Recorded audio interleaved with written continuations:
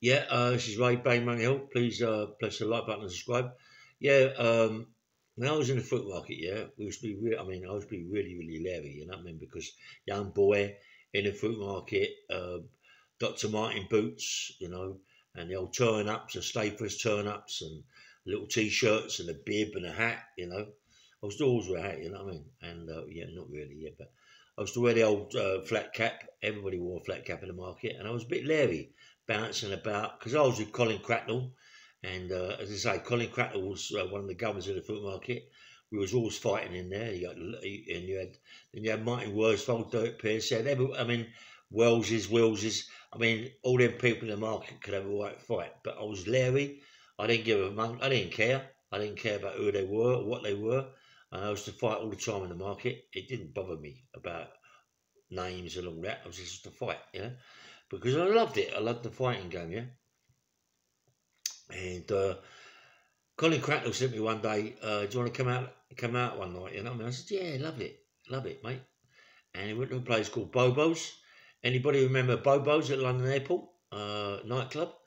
And I used to go there. And Chicky Summers, Elfie Summers, all the Summers used to go there. Chicky Puddles, Chick Puddles. Yeah, there's been a lot of people in there, murders, just had murders in there, mate. I was fighting. I mean, when I went in there, I was very quiet.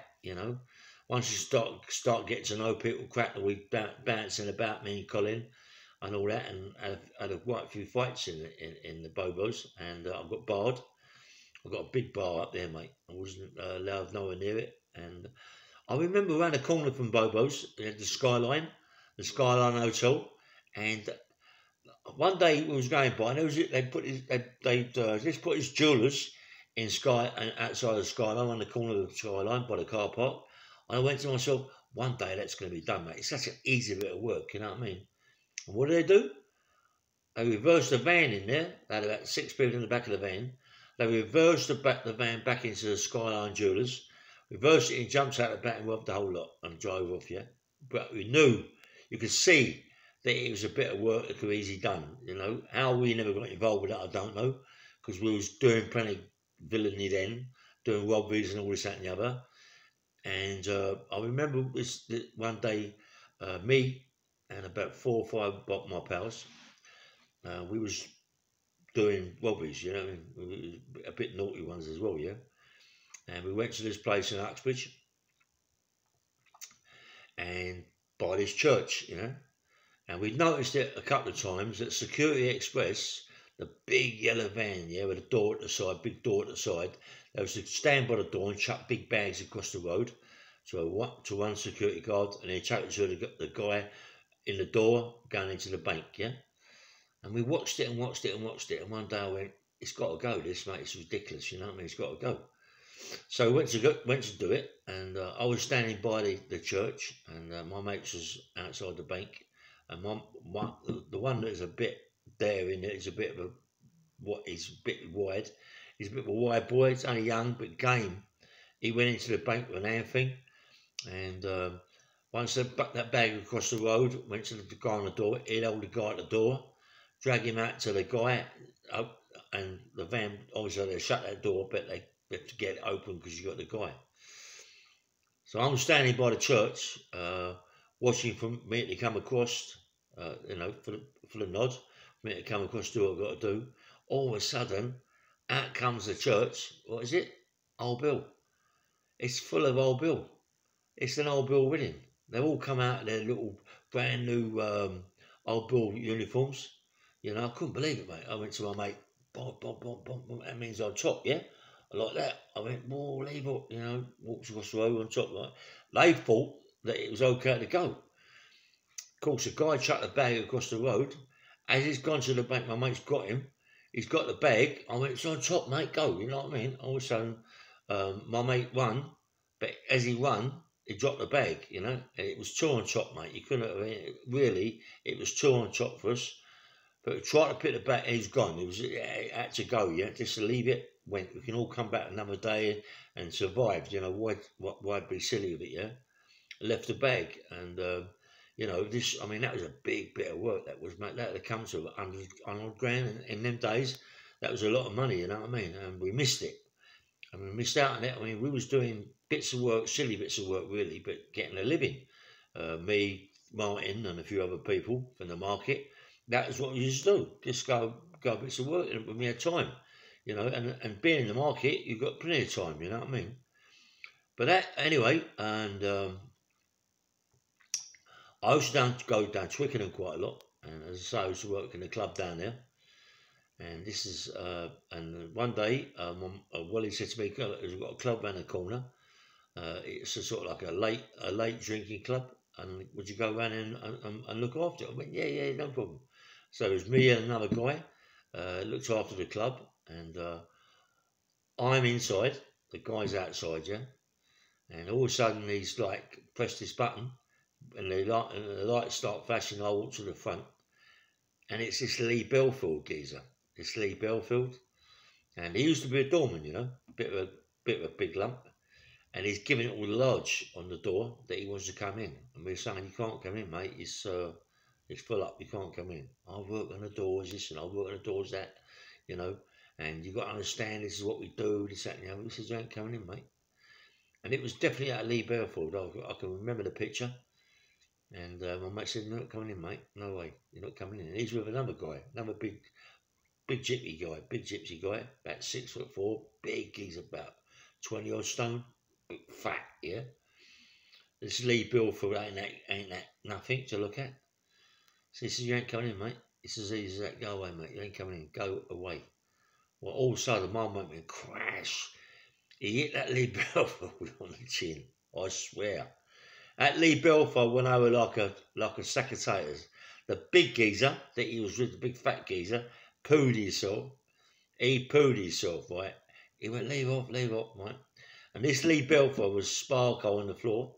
Sparko. But my mate, the other doorman, he's a bit of a nasty geezer to play with, you know what I mean? And he just walked up and kicked him about 4 or 5 times in the face, this Lee Belfield. If we'd have known what we know now about the geezer and what he'd done to them girls, I would swear to God, right, we'd have took him around the corner because the Thames was just next door to it, yeah? And we'd have put him in the Thames, mate. He'd just drowned. We'd have just fucking pulled him in the Thames. Big overcoat and just chucked him in. You know what I mean? But obviously you find out these things later on in life. But he'd have gone, that Lee Belfield. Without a shadow of doubt, mate, he'd have gone. I mean, what he'd done to them girls is no one's business, you know what I mean? Young girls, mate, raping and doing what he's done to them kids, yeah? But, I mean, come on. It's mad. And do you know what a lot of it is? Do you know a lot of these people on the roids, they go crazy on this fucking thing, you know what I mean? They think they're like invincible, and the steroids do certain things to them, makes the testosterone go crazy, you know what I mean? Anyway, and I believe it is a lot of it is to do with that as well, mind you. Also, I believe that he was that way inclined anyway, and I don't think he'll ever get out of prison. He'll never get out of prison, this geezer, for what he did. And the big geezer that was with him, this big 22 stone, big fat travelling fella, whether or not it was like he's one of them ones that was with him doing whatever he was doing, I don't know. But the big geezer didn't want to know, mate. His arsehole fell out, yeah. He did not want to know, yeah. But when my mate hit Lee Belfield on the chin, when he went over like that, my mate steamed it and gave him a few kicks in the head. I mean, it disgusts you, you know, when you're told about it. I mean, I've only just been told about it. You know, we had a little talk with a few of my pals, and he said, "Do you remember this? Do you remember that?" And it takes a bit of time for me to remember things. I've had a few punches to the head, you know what I mean? It's a bit awkward. It's a bit hard to remember sometimes. But when someone gives you that little bit more of a kick in the head, you get to remember more things. You know what I mean? And I'm running gutted. As I said, I'm only gutted that we didn't know what we all know now, and we'd have just drowned him, mate. He'd have gone in the Thames, and that'd have been his lot, yeah. We wouldn't muck about something like that. You don't muck about it, you know what I mean? As I say, when I was in Wally's club around the corner, the bar around the corner, I've never really had a lot of trouble in there. There was 2 brothers that used to go in there that was that were bad, yeah. Aaron and Boyne, there was a bit out. You couldn't muck about with them 2, mate. They were proper gangsters. I mean, they they were the number ones around that area, you know. And you had Colin Barrett. I mean, me and Colin Barrett, we fell out over a few things. Me and Colin, but Colin was a kickboxing champion. He had a big gym in Slough, kickboxers and all that game. And I fancy that I'd have done Colin Barrett. I mean, that shadow doubt, he was a bit of an handful, Colin. I think he sort of like was one of the ones that around Hounslow, Feltham, all around there was the governor in there. But I liked him, but sometimes it comes to a thing that you know, me and him was gonna have it. He was knocking about with a guy called Andy. Forget the guy's name, Andy now, but he was one of the first guys to do a music thing on the radio, on media and all that. I think he became a millionaire doing that. Yeah, I forget his name, Andy something. But people do my podcast, you know. But Colin Barrett, I mean, good money getter, mate. I mean, you know, perfect. This geezer, because I mean, he could get a pound just coming out of his bed. But me and Colin fell out a few times. It did look like we was going to fight. My mate half-marked his card. He said, listen, do a sort of favour, don't fight no rail, mate. He's too strong, too powerful for you. You know what I mean? You know, he will batter you, you know what I mean? But Colin could have a fight. He was a good kickboxer, mate. He was a good kickboxer. He won a lot of titles, Colin, you know, and he won a mug. But even so, he wasn't a mug. I fancy I could. But anyway, it wasn't really about all that, really, all that beat. But I mean, he had a fight. This is what killed him. I know Colin was on all sorts of drugs. He'd had a fight in a pub at a wedding with some travellers. Colin has done about 4 or 5 of them, and so he went round the corner to another pub, and then the travellers all come in the pub, and he got hit on the chin, Colin, or something like that. Someone done him with something, and knocked him spark out, went on the floor, and he died. He died on the floor. And when they checked him out, his heart was twice the size of it should have been, yeah? Massive. His heart was twice the size. And they reckon it was an OD on drugs. He overdosed on drugs. It was the drugs that killed him rather than the bang to the head, yeah? So it must have suffocated on whatever he did, yeah? But Colin Barrett, rest in peace, Colin. I mean, him fell out a few times, obviously, we going to fight. But it was always over my house, Colin. It was always over my house, Colin. We was always doing deals. I mean, me and Colin earned a few pennies with Andy, and but I don't know if Colin has anything to do with the people who shot my dog or whatever. But Colin, actually, I was told that Colin knows the people that shot my dog. When Colin died, then people told me that, yeah, Colin Barrett knew who shot your dog. So whether or not Colin Barrett was involved in it, I don't know. But so, you know, lots of people say this, lots of people say that, and it's all hearsay, who say or what say, yeah? So whether that was true, I don't know. But I've never ever got to find out about my dog. I've had bits and pieces. People said this, people said that, but we don't know, you know what I mean? And but as I said, there was 2 guys around that area, Aaron and Boyne. I knew their dad. Aaron and Boyne, their dad very well. He used to come on the market. It was Colin Cracknell's mate, and Terry was his mate, and the old man was a diamond. The old man was proper. You could see the old man was an handful, you know what I mean? And I remember the boys coming in as kids, but they've grown up to be proper gangsters, mate, proper dangerous people, yeah. So a lot of people know on my podcast who they are, and they're just dangerous, mate. I mean, the Adams is dangerous, but these people are just more dangerous, yeah. And they don't muck about. They're like ninjas. They're proper, mate. Anyway, I was talking to him about me and Joe Smith.